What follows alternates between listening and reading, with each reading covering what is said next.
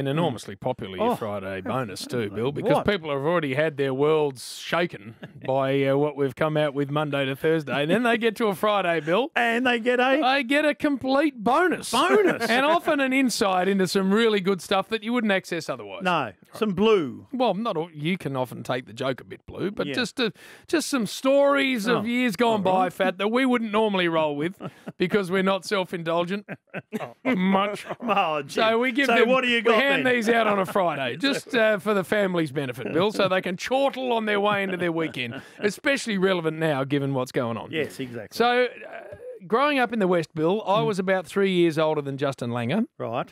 I reckon. I wouldn't have the exact. I reckon I'm about 3 years older than him. Tiny little bastard. But he and I, great friends, of course, of the two families, Col and Joanne, his mum and dad, magnificent people. Anyway, so we all grew up. Played cricket together? Yeah. Not for WA, though. I'd left by the time he came through. No. A lot against each other. But juniors, he was at Aquinas, I was at Scotch. Was he a good cricketer as a kid? Not as good as he turned out to be. No, right. Nowhere near as good as he turned out to be. But I tell you what, Bill.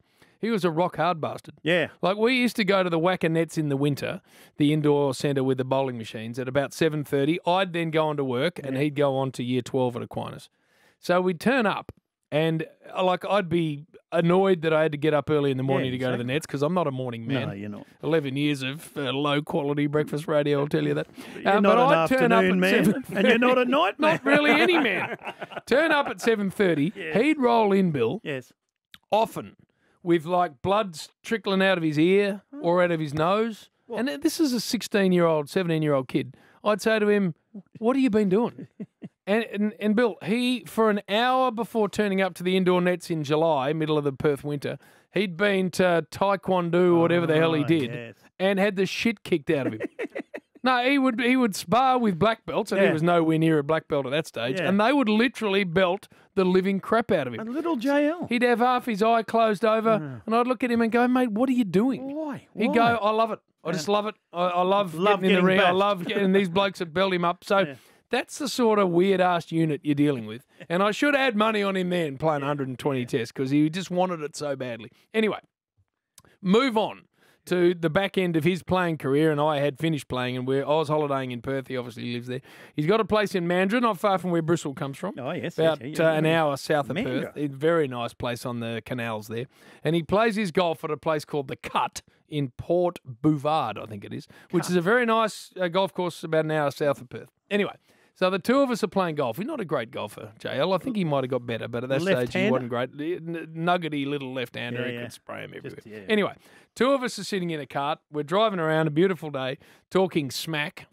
I've picked that up, Bill, from modern footballers. We were just talking smack. You were very good at it. Anyway, as we're driving around, and this is a hard bastard. This is a man who broke his hand when he was on 70, went on to make 200 in a Shield game against South Australia. So very, very tough. So that's why he and I always got on so well together, Bill. Unlike Flog. We had that in common.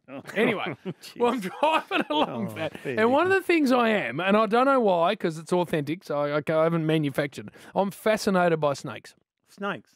Two houses in the Adelaide Hills. Adelaide Hills got lots of snakes. Yes. So certainly the first one, which had a creek running down the front of it, often see red bellies and tiger snakes, and every now and then the odd king brown. Dangerous bastards. No, real dangerous bastards. But Bill, as long as you're far enough away from them, you know they're not going to attack you, and I just find them fascinating. Yeah. Anyway, so we're driving around on this golf cart, and we're driving up to a tee box at Port Bouvard, the cut, and I see going across the tee box a good-sized brown snake. I think they call them dewgites. They call them dewgites. Don't know why. They do. It's bloody strange. Dewgite, but it was a good big bastard. Yeah. Anyway, so I should have picked up on the fact that the noise next to me stopped. Yeah. But I wasn't interested because I wanted to go and have a look at it. Yeah. So I've driven straight over the top of the two tee boxes because it was on the third one down. Not over the because snake. it was heading off. No, never. It was heading off, and I wanted to catch it before it buggered off.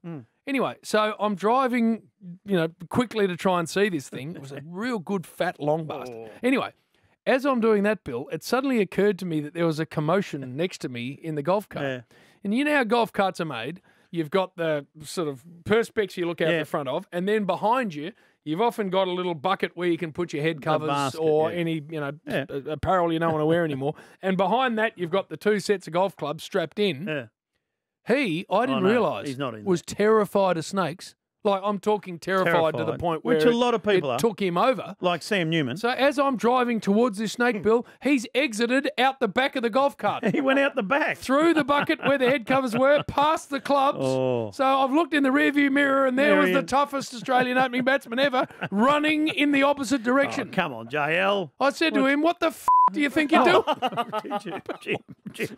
I said, What the hell? Seriously? What the hell? Anyway, so I've stopped and had a bit of a look at the snake, and by that stage had bugger off. I've gone back to get him. 100 All the metres. blood's drained out of his face. He goes, what do you think you're doing? I said, mate, we're in a cart and we're 10 metres away. I'm just having a look at the snake. Yeah, I'm a bit with him. Bill, you could grab me and say, stop here. Yeah. You don't have to exit through the back. Bill, Through past the clubs. he got past the clubs, past the net, and was running in the other direction. Come on, softy. So I'm finishing up by saying myth. Myth. Like Glenn Archer. No. Yes. No. Who cries at the drop of a hat. And Yeah. Tubby Taylor, who claimed to be the father of the year when he saw his kids for 4 days.